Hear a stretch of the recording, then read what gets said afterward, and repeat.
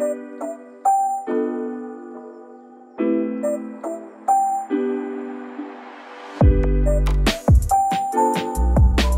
and Visit Cycling Holidays is a small tour company that operates out of an almost completely nondescript building on a narrow street near the Trindade metro station in the north-central part of Porto, Portugal. I arrived in Porto along with 20 other individuals from all around the world to participate in the Way of St. James bike tour with Fold and Visit Cycling Holidays, a week-long bicycle touring pilgrimage from Porto, Portugal to the shrine of the Apostle St. James the Great in the Cathedral of Santiago de Compostella in northwestern Spain. After checking in at the Fold and Visit headquarters and being fitted on one of the company's many rental bikes, I met up with some of the other Way of St. James bike tour participants for a guided walking tour of the city with one of the Fold and Visit tour leaders, a young man named Jose. So technically the old part of the city, you cannot do anything to the facade. So if you want, you can demolish all the interior of the building, but the facade you even cannot change the color of the building. You have to ask permission to the city hall, and in 99% of the cases they will say. Jose introduced himself and then took our small group on a 2-hour-long walking tour of Porto, Portugal, showing us the churches, the train stations, the architecture, and the history of this beautiful European city. This one, it's the traditional Portuguese cook.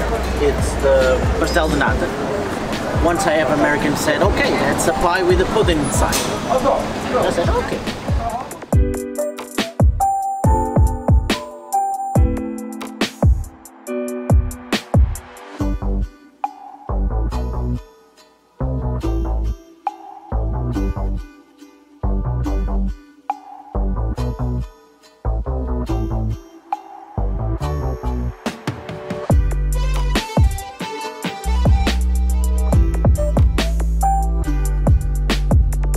My favorite part of the walking tour was when Jose took us to the São Bento railway station in the center of Porto.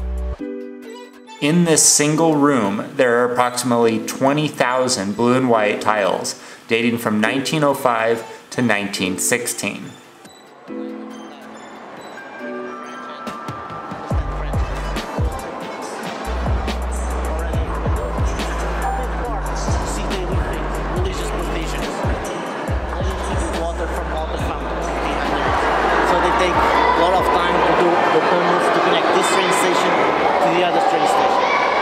Just 3 kilometers apart between this one and the other one, but they take a long time to drill all those tunnels. So they opened this train station in 1916, and the idea of this train station was be a train station, but be a little bit more than that train station. Be a little bit like a small museum, so all the people who pass it here have some things from the history of the world.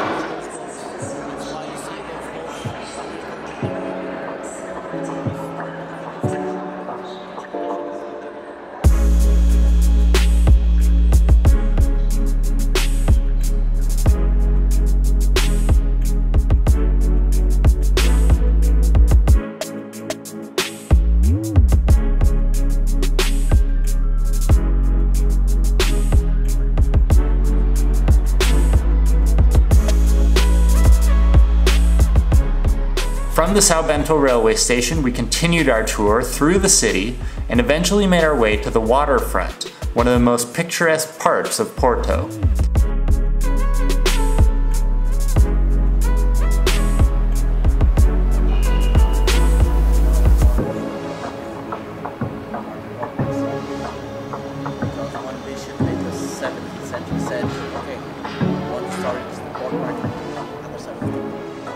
That used to be a stock market palace, and since the beginning the city of Porto used to be a harbor city.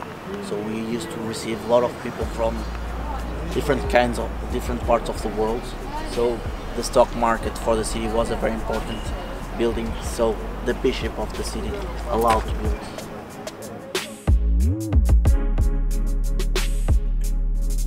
Once there, we walked across the Louis I Bridge and entered the Burmester wine cellars, where we were given a short tour of the winery, and learned why port wines and other wines made in the Douro region of Portugal are so special. We try to use mostly traditional ways, so we don't lose the tradition. For this one, for example, but of course for bottling the port wine, we do not use the same machines as before because, well, I mean, we need to bottle way more bottles. For example, we export 7.5 million of bottles in the group Sojivenus. Eventually, we were taken into a large tasting hall where we were given the opportunity to taste several of the wines we had just learned about. After our walking tour of Porto was complete, our small group of weary travelers returned to the Porto Trindade Hotel and promptly fell asleep. It had been a long day, we were tired, and we knew that we had a big day of bicycle touring ahead of us. In the morning, we woke up early and had breakfast in the hotel. There was a big buffet breakfast on offer, and we scarfed down the delicious presentation as quickly as we could before returning to our rooms, grabbing our things, and making our way to the Fold and Visit shop for the start of the bike tour. Only the pedals. I was a little worried about the traffic leading out of Porto with such a big group. I didn't know how the Fold and Visit tour leaders were going to get us all out of the city without any of us getting lost or separated from the group. But to my amazement, the bike ride out of Porto was a whole lot easier than I originally thought it would be. We wound our way through the cobblestone streets, down to the river's edge, and then eventually found our way onto a separated bike path along the western side of the city.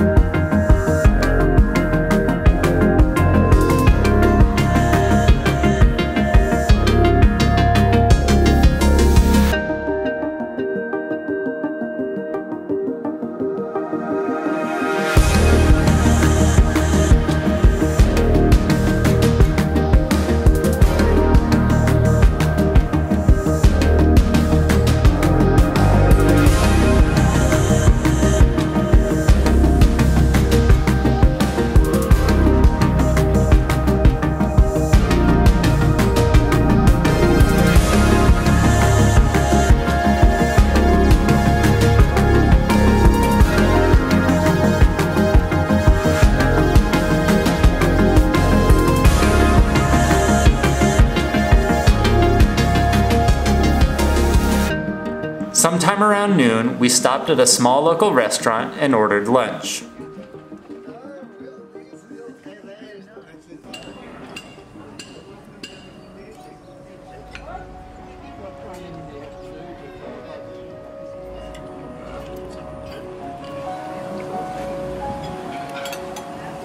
After a well-deserved meal, we jumped back on our bicycles and began the second half of the cycling portion of the day.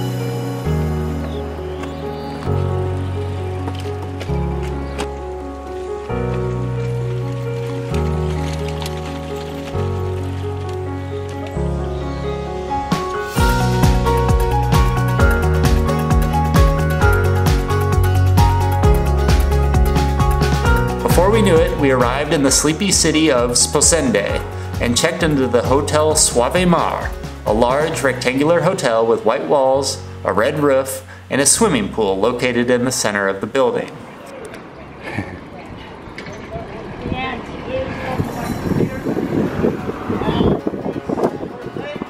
Or if you want, at 8:15 I need to be in the lobby.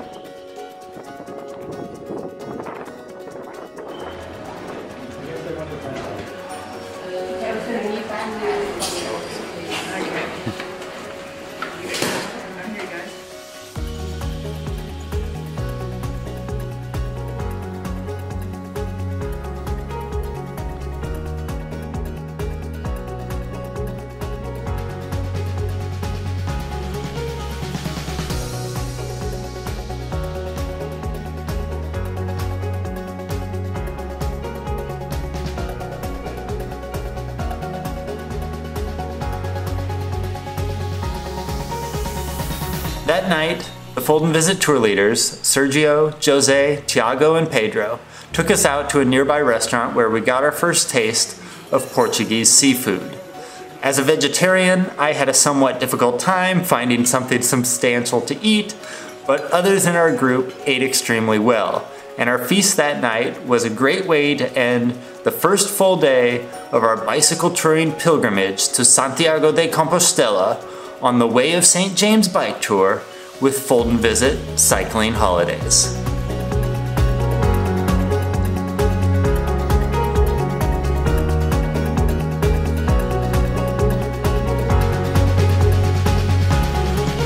So that concludes the very first day of the Way of St. James bike tour here in northern Portugal and Spain with Fold and Visit Cycling Holidays. We have a very big group. There's about 25 people total, and I was a little concerned at the beginning how that was going to work out. You know, are we all going to ride together? Are we going to break up into smaller groups? Are they going to be able to manage all 25 of us? But there are 4 tour leaders, and they do an incredible job of kind of blocking the traffic and keeping us all together. Every time we have to cross a major road, for example, they will step out into traffic, stop the cars, let us go through, and then they continue following us in a kind of repeat pattern. So there's always one person at the front, one person at the back, one tour guide somewhere in the middle, and there's another guy who's driving the van and supporting us that way. So I was very, very impressed with how they are handling such a large group. As far as the cycling is concerned today, the first and probably most difficult part of the entire day was simply getting out of Porto, Portugal, because it's a big city and there's a lot of traffic. But it was actually pretty darn easy. It was kind of all downhill to the river, and then once we were on the river, it was flat and enjoyable. And about not even like 10 kilometers outside of town, that's where the road really opened up, and we were able to kind of comfortably settle into our bicycle tour up the coast. So yeah, the cycling was great. My favorite part was probably riding bikes on these little wooden boardwalks that are in several sections along the coastline. I just found those wooden boardwalks to be really enjoyable to cycle on.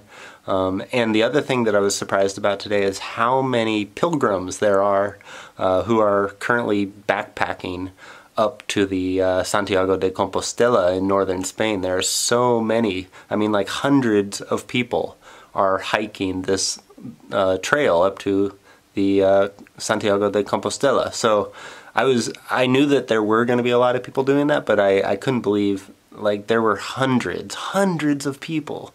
So yeah, that was really cool to see. And the backpackers, they're all carrying shells on the back of their backpacks, which is like a symbol of the trail.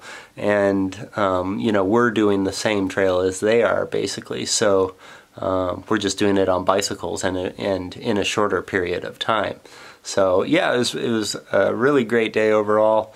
We finished at a wonderful hotel, beautiful hotel actually, in a really scenic spot right across from the ocean with bike paths just on the other side of the road.